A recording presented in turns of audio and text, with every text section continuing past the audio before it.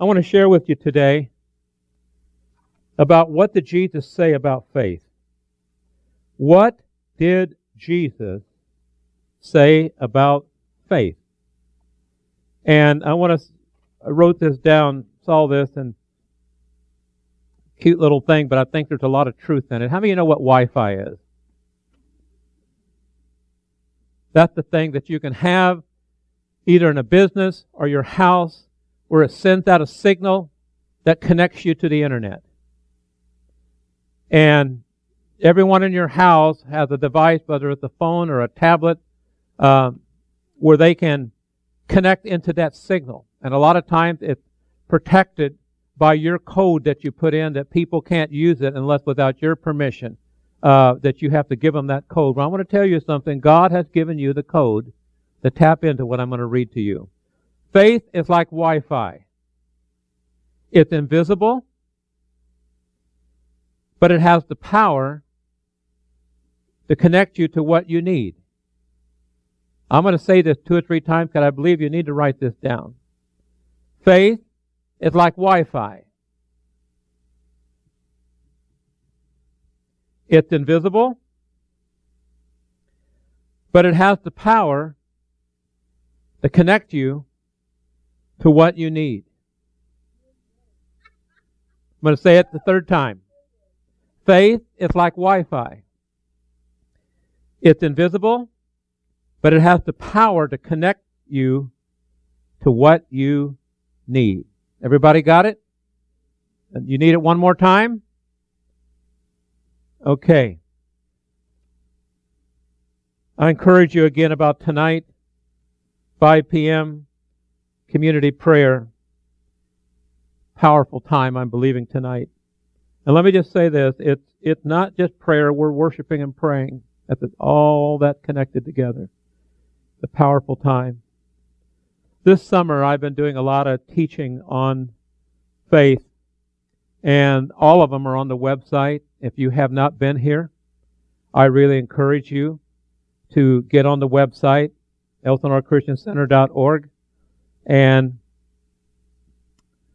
go to the place, and you can listen to all of these messages, even with your coffee cup and your slippers on. Amen.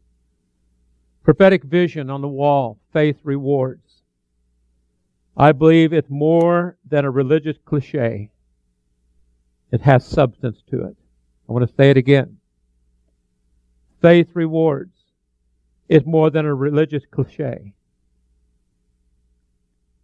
It has substance with it. And God is a rewarder of those that diligently seek Him. Today's word is to explain, even in Jesus' own words, about what faith is. And I'd like for you to turn in your Bibles to Matthew 12.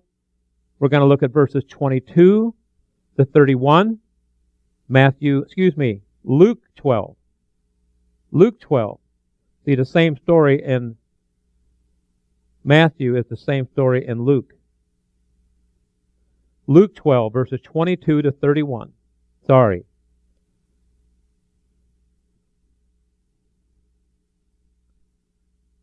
Jesus is speaking. Luke 12, verses 22 to 31. Then He said to His disciples, "Therefore I say to you, do not worry about your life, what you will eat, nor about the body, what you will put on. Life is more than food, and the body is more than clothing. Consider the ravens, for they neither sow nor reap, which have neither storehouse nor barn, and God feeds them. How much more value are you than the birds? And which of you by worrying can add 1 cubit to his stature? If you then are not able to do the least, why are you anxious for the rest?"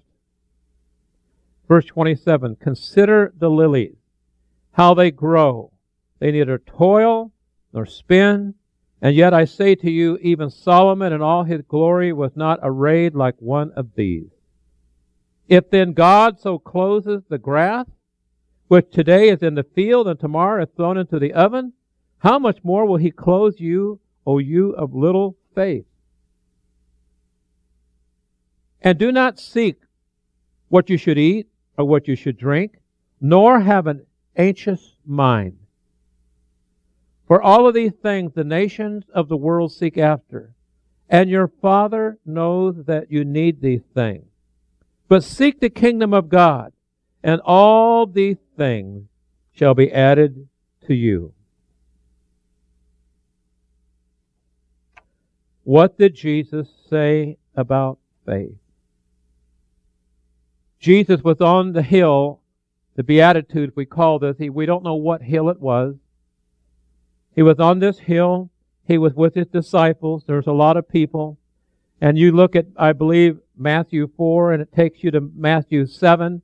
And then we're looking at these scriptures in Luke, which is basically the same thing, talking about the Sermon on the Mount. He's speaking to his disciples. People all over the countryside, families. I believe there was flowers on those hills. And there were birds flying around because he identified both of those. This setting, Jesus sitting down, speaking to them a lot of things. The Beatitudes is something we need to study because it tells us about the kingdom and what the nature of the kingdom is, what the kingdom of God is.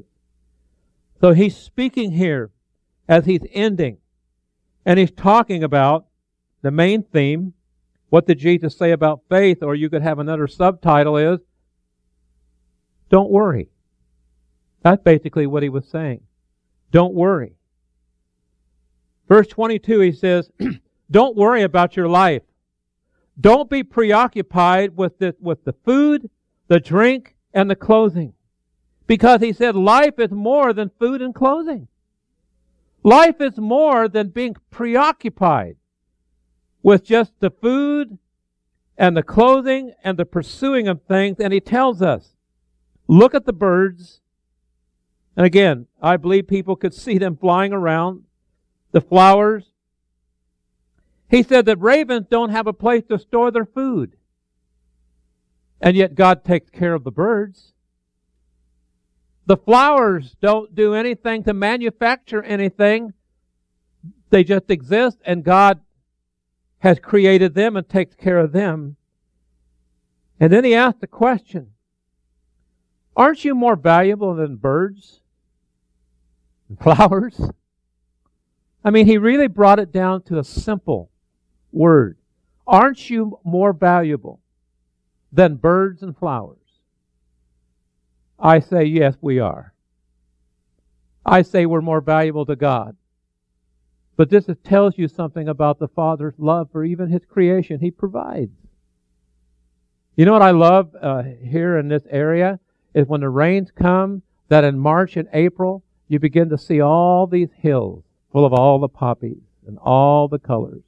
This whole area of southwest Riverside County, you see all the flowers coming out. And it's beautiful to see. God is the one that arranged that for us. God knows that it'll come forth if it's watered. And the ravens. The other day I was driving up in my truck into my carport, and all of a sudden I see all these little, they probably were sparrows, on my backyard, and there's a bunch of them, and they're just going on the ground just like this. I thought, what are they doing? Did they find worms? They were eating something. Of course, I scared them away. I didn't honk the horn. But they were eating because they had found something. A bunch of them. There must have been 20 of them. They flew away, and I'm sure they were going to come back. You think my dog, my little, would bark or do something, but she doesn't have much teeth. So if she barks, she goes, boo. That's another story we won't get into. Our dog with no teeth.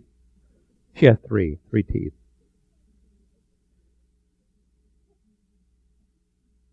Verse 25.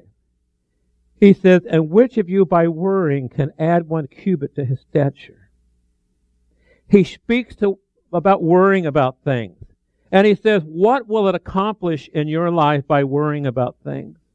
The word worry, and this is something that perk your ears up. The word worry comes from the Greek word meranio, which means to divide in parts. The word worry means, in the Greek, to divide in parts. The word talks about a distraction, a preoccupation with things, causing anxiety, stress, and pressure. I want to say it again.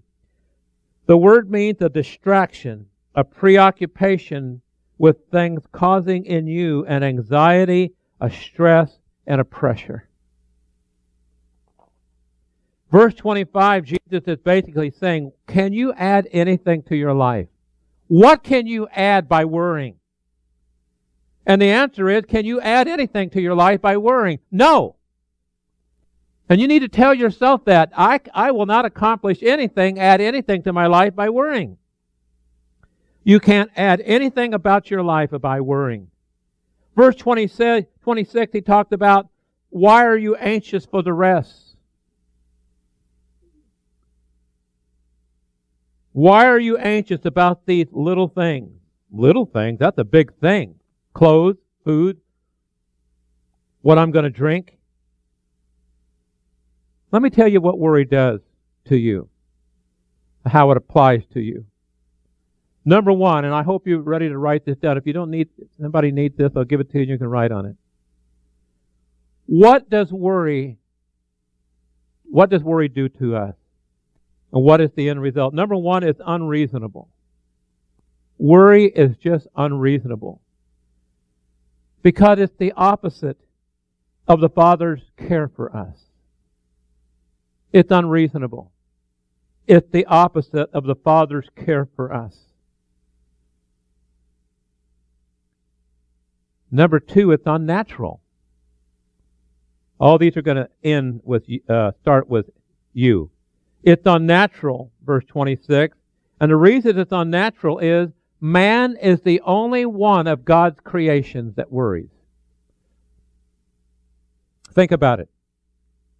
We are the only one of God's creation that worries.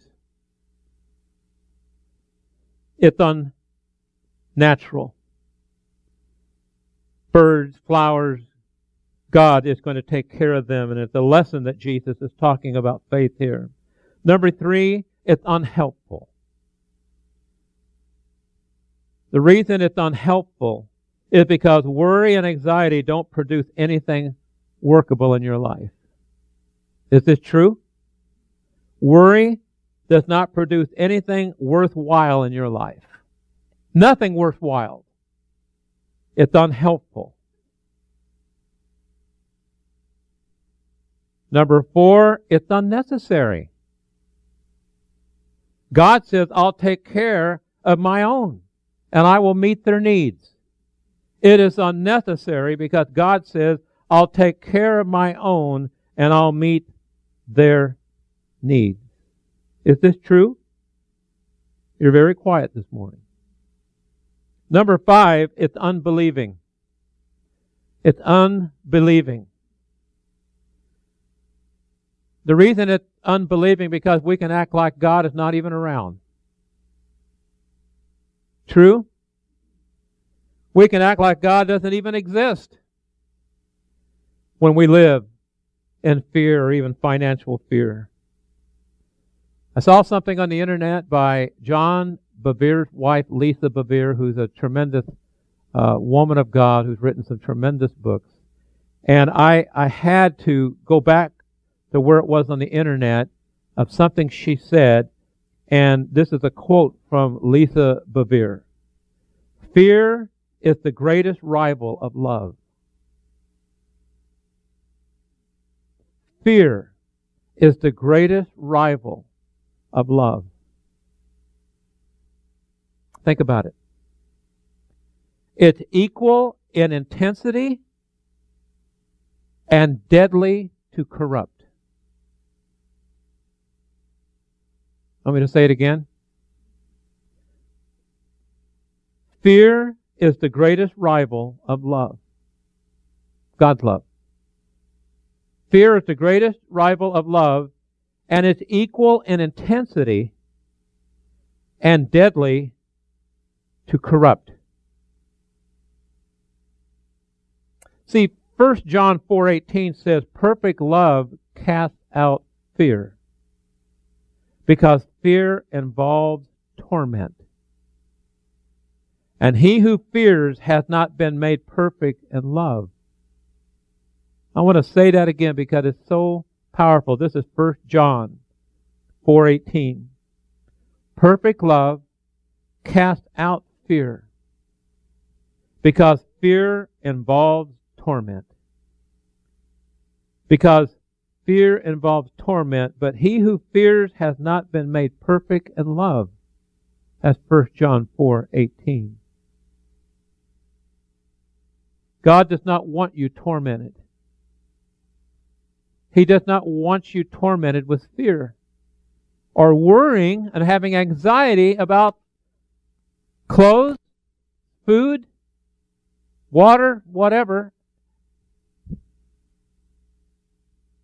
Verse 27 and 28, he talked about, look at the flowers and the birds. And he even equates them to Solomon. Now, Solomon was a we would call him many times a billionaire. And he had all the, can you imagine the clothes that Solomon had? And yet Jesus is saying that not even Solomon, with all the money he had and all the changes of clothes he had, was not even dressed as beautiful as these flowers of the field.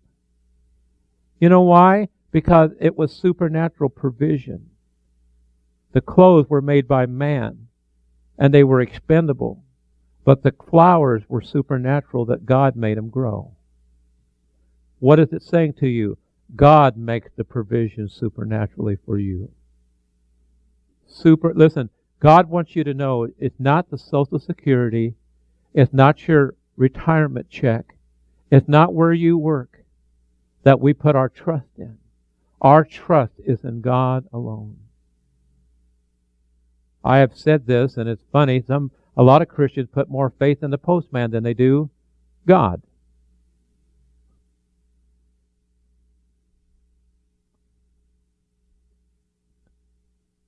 And he says there,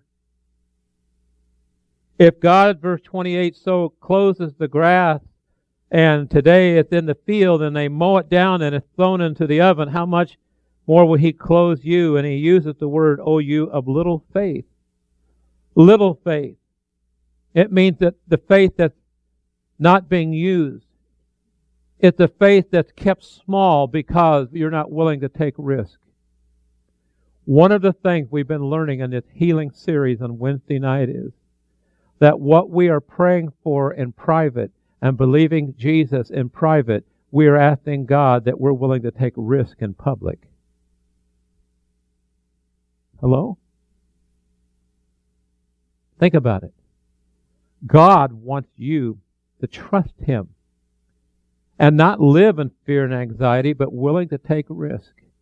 You know what taking risk is, and if I might just say it in a practical sense?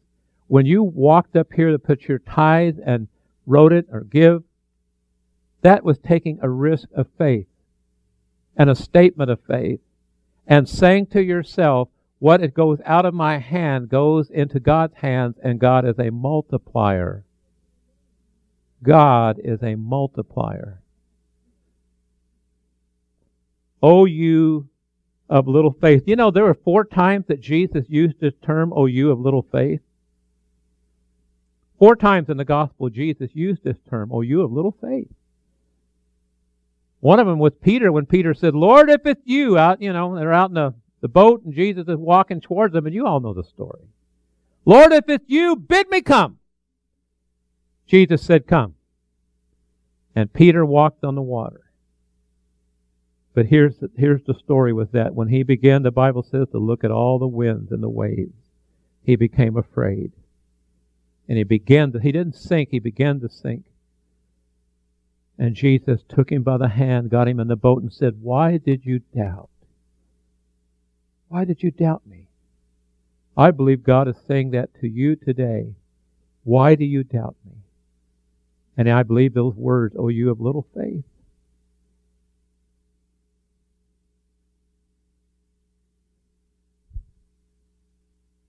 Verse 29. He talked about having an anxious mind. That takes me back, the anxious mind about worry and fear. Verse 30. He says, and this is God's promise, people are preoccupied with getting their stuff.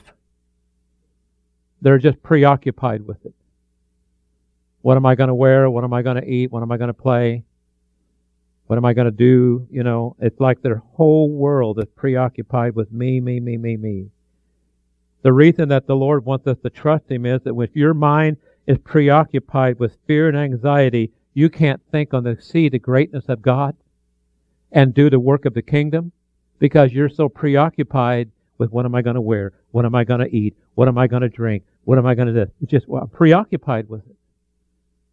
And I'm anxious and I'm fearful and my mind's not free to hear the instructions from heaven and live, listen, to live in freedom without anxiety and fear. How many here understand what I'm saying? Because we're so preoccupied. And we're anxious and we're fearful and we say and do things that is totally against the character of your God that you say you serve. Whoa, did you hear that? We'll say and do things because we're not believing what God said of who He is to you. A Father. You're a good Father. It's who I am. It's who you are. Come on. Is it true? For all these things, the nations of the world or the Gentiles or the unbelievers, listen, the unbelievers seek after. And this is the promise. And your Father knows that you need these things. God knows what you need. Every one of you, He knows what you need. And He's saying, don't live in fear. Don't live in anxiety. Don't live in that place anymore. It is His lordship that He is Lord of it all. And when we surrender everything to God and enter into that place of intimacy with Him as a born-again believer, then take trust today. Don't live in fear and anxiety that somehow that God can save your soul, but He can't take care of your needs.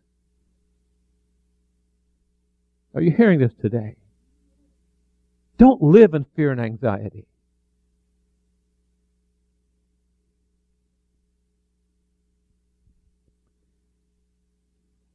I want you to go to a scripture in Philippians 4, in verses 4 to 7 we're going to look at. This is a wonderful promise from God's Word, from the Apostle Paul to this church. And it talks about the lifestyle that we should live and instructions. Philippians 4, verses 4 to 7. In fact, if Susan, could you put that up on the Philippians, the 4th chapter, verses 4 to 7. I want to just take a moment because this has got some rich instruction for us this morning. It's a tremendous promise. Look what it says. In fact, let's read it together, everybody. Rejoice in the Lord always. Again I say, we're going to start over. Verse 4. Rejoice in the Lord always. Again I say, rejoice. Let your gentleness be known to all men. The Lord is at hand. Be anxious for nothing, but in everything by prayer and supplication with thanksgiving, let your requests be made known to God, and the peace of God, which surpasses all understanding, will guard your heart and mind through Christ Jesus. That's powerful. And he starts off by saying, live a life of rejoicing. Rejoicing. Why should I rejoice? Why should I worship and I praise God? Because I belong to Him. And this is all temporary. Amen? It's all temporary. I belong to Him, and I'm going to rejoice and enjoy the presence of my God for who He is and who you are. And I'm loved by you.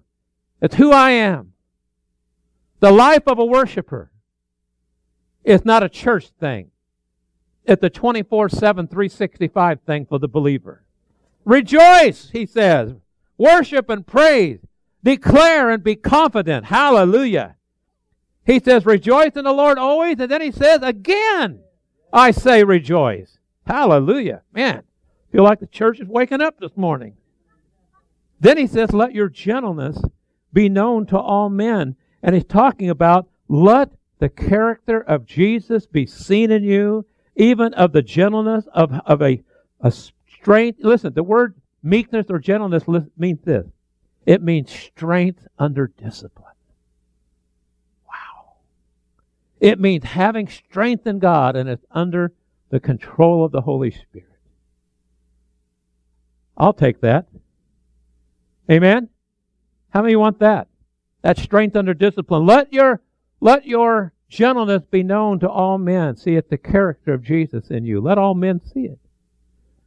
The Lord is at hand. He's coming. We need to declare, as we see these days getting darker and darker, that the Lord is in control. He's got you where He wants you to be, and He knows what He's doing in your life. And again, He prepares a table before me, before my what? My enemies. Hallelujah. Have you got a hold of that yet this morning? Psalm 23. He prepares a table. Well,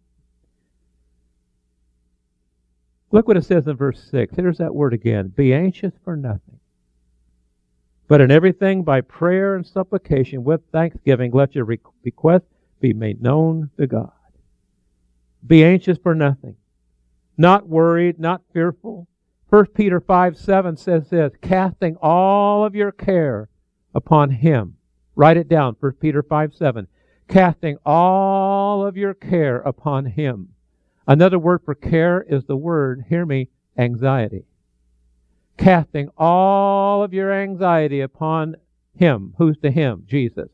And then it says in that verse, because He cares for you. Be anxious for nothing, but look what it says there. By our prayers and by our intercession, combined with worship and with thanksgiving to God. You know, sometimes you shouldn't even ask God for anything. Well, before you ask God for anything, you just need to say, Lord, I thank you that I'm alive today. I thank you that you have got my day planned out for me today. I'm so glad that I have strength to praise you. I can see and I can hear and I'm walking. And you provided on my table what I'm going to eat. And you're taking care of me. And God, I'm thankful that my name is written in the Lamb's Book of Life. I'm so thankful for the blood of Jesus. I'm thankful that I'm not the tail, I'm the head, and I'm going forward. And look out, devil, here I come. Just begin to praise Him and thank Him. So in the atmosphere of being thankful, make your request known to God. He says, let everything by prayer, bring your petitions to God. Mix it with thanksgiving, which talks about a thankful heart. Make your request known by God. Listen, why? He's listening. God is listening. And the people who get their prayers answered are the one who prays their way into the throne room. Did you hear that just now? The people that get their prayers answered are the worshipers and the ones that are thankful to God. Because it's just realizing the place of humility and the place for a grateful heart. That is where faith comes. That brings you into the entrance of His presence. Are you getting this morning? Look what He has promised. The peace of God, which surpasses all understanding, is going to guard your hearts and minds through Christ Jesus. He's going to guard you emotionally. He's going to guard the inner person in you. It's His peace. The Bible says the natural man doesn't understand the things of God. Neither can he know them. But for us who have been born again, who are a child of the kingdom that belong to Jesus, we have the peace. And so when His peace is released in us, it guards our emotions, it guards our body, and it guards this thing up here, your mind. Your mind is going to be at peace. Peace that the world can't buy. All the money in the world can't buy God's peace. All the fame, whatever cannot bring peace. It's supernatural. It's supernatural. Amen? The natural man cannot understand it. Only those that are born again can understand and receive the peace of God. He will guard my heart. He will guard my mind. And you know what? I will have a joyful, peaceful disposition. You know why? What did verse 4 say? Rejoice, and then I say again, rejoice. I'm rejoicing, I'm praying, I'm worshiping, I'm thankful, and I have confidence because my God is ready to answer my prayers. That's what God has for us. Worship team, come back up here, you that are here. Come back up here. I just want us to leave as I finish up this message today. Jesus Christ our Lord, trust Him, praise Him, take risk in faith, and we are to expect supernatural provision. Carol and I got a little chuckle the other day. You know the prayer we prayed about finding money, bills paid off, all that? We got out of the car, we're going to Stater Brothers. She finds some money on the ground. First thing out of her mouth is, finding money. Well, that could have happened to anybody. Not for the person of faith.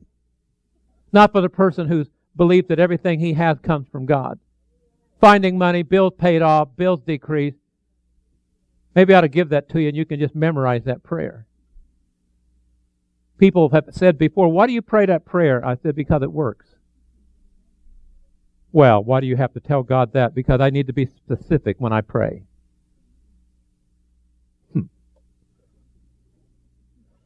If you'll be religious, you won't get it. Little faith can be made into big faith. And let me say this, and it was shared at the teaching. Faith is not a doctrine or a teaching.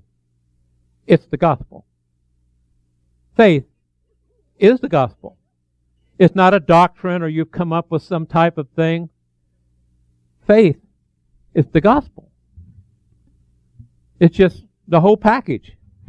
See, when you accepted Jesus and I accepted Jesus, we got the whole package.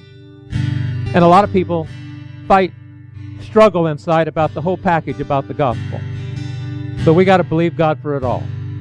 If I want all of these blessings, I got to receive all of His commandments too. Amen? I can't compartmentalize. It's kind of like, well, I believe in 7 of the 10 commandments. Which one, you know? Your choice, of course. Let's stand together. Let's worship the Lord. Amen? And I want to say this.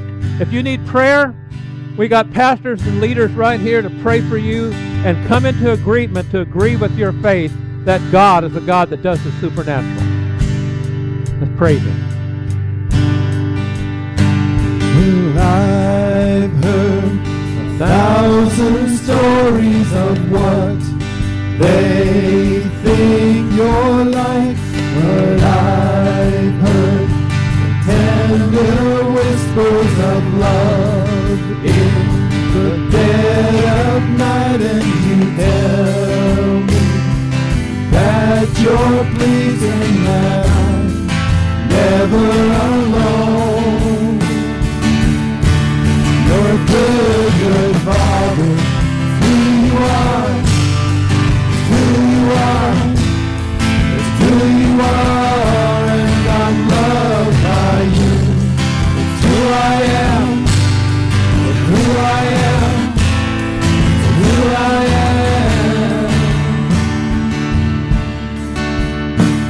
Well, I've seen many searching for answers far and wide, but I know we're all searching for answers, and you will find, 'cause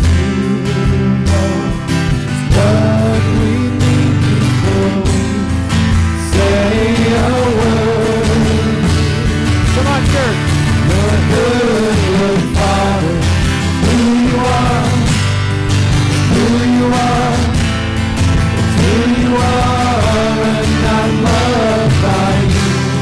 It's who I am, it's who I am, it's who I am. You're a good, good Father. It's who you are, it's who you are, it's who you are, and I'm loved by you. It's who I am, it's who I am, it's who I am. You are perfect in all of your ways. You are perfect in all of your ways. You are perfect in all of your ways. You are. You are perfect in all of your ways. You are perfect in all of your ways. You are perfect in all of your ways. You are.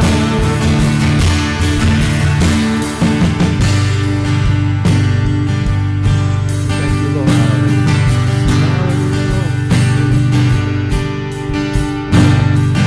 Love so undeniable, I can hardly speak. Peace so unexplainable, I can hardly think as you call me. Deeper still as you call me. Deeper still as you call me. Deeper still into love, love. You're good, good Father. Who you are, who you are, it's who you are, and I'm loved by you. It's who I am, it's who I am, it's who I am. You're a good, good Father. It's who you are, it's who you are, it's who you are, and I'm loved by you. It's who I am, it's who I am, it's who I am.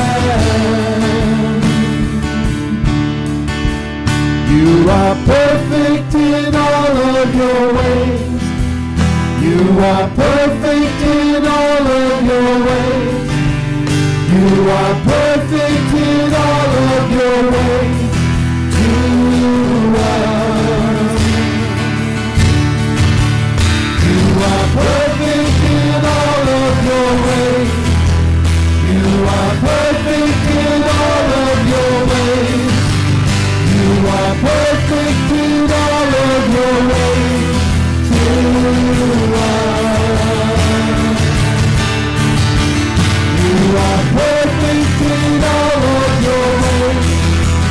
You are perfect in all of your ways. You are perfect in all of your ways. To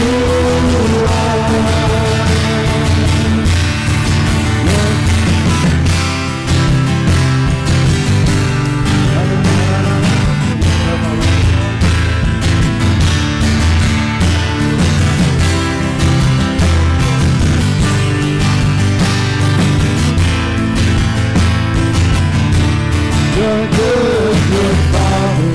Who you are, it's who you are, it's who you are, and I'm loved by you. It's who I am, it's who I am, it's who I am. You're a good, good Father. It's who you are, it's who you are, it's who you are, and I'm loved by you. It's who I am, it's who I am, it's who I am. Hallelujah. I just want to encourage you with this as we close this morning.